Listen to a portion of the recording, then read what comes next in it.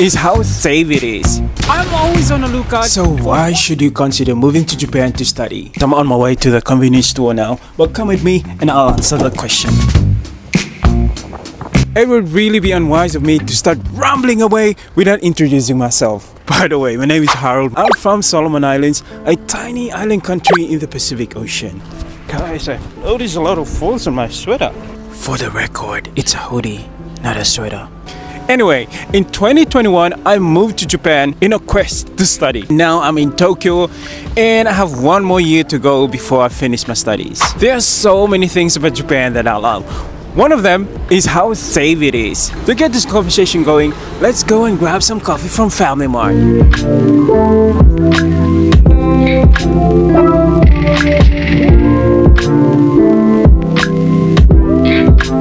Japan is very safe. Trust me, people. I don't normally lock my apartment when I'm out. It's generally safe. I don't know if they even have people who break into people's homes here in Japan, but if they do, they rarely come out. Then you have super safe streets that girls can even walk alone at night. I can really keep track of how many times I forgot my wallet at the convenience stores. And guess what? Every time I went to check, it was still there. Honestly, Japan has some minor social issues too, but that doesn't erase the fact that it's one of the safest countries on earth. And who exactly in his right state of mind wouldn't want that environment to study in? Every time I visit a new place, I'm always on the lookout for what exciting things to see. I was overwhelmed when I arrived in Japan. This is a fact. You can't argue with me.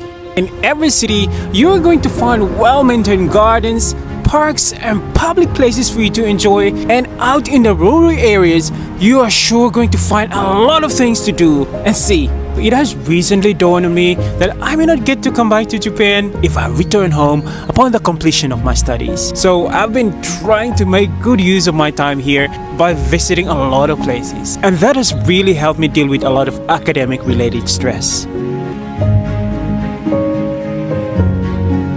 It's after 3 p.m. and I've been talking for more than 2 hours. But guys, we are not done yet.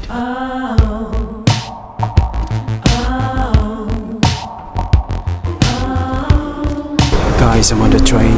And tell you what, the train system in Japan is something else. The train system in Japan is very efficient. You can actually live and work in cities like Tokyo without even owning a car. When I talk about efficient trains, I mean trains that are always on time. And in the city of Tokyo, the train system is so confusing. That's the case because literally trains go to almost every part of the city. That's why you can survive without a car in Tokyo.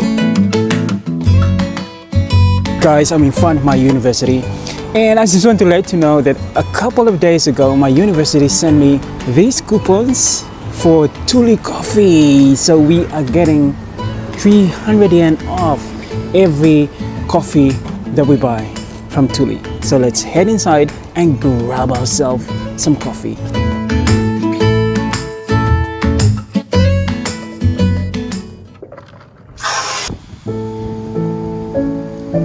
The coffee was great. Look at the river. So my school is located next to this river. I was actually planning to do this part at school, but there were so many students, so I decided to come outside. Japan has some top quality universities in the world, and that is reflected in its OECD score.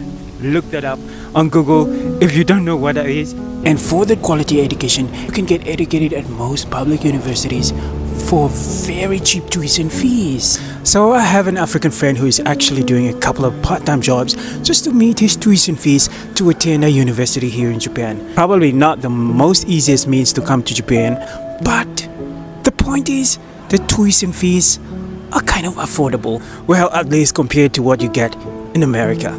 I've actually heard of a few negative experiences by some students, but in general, professors in Japan are some of the most helpful professors that you can get in the world. So, am I forcing you to come to Japan? No way! The choice is yours! Love it, guys. Harold here. Good night.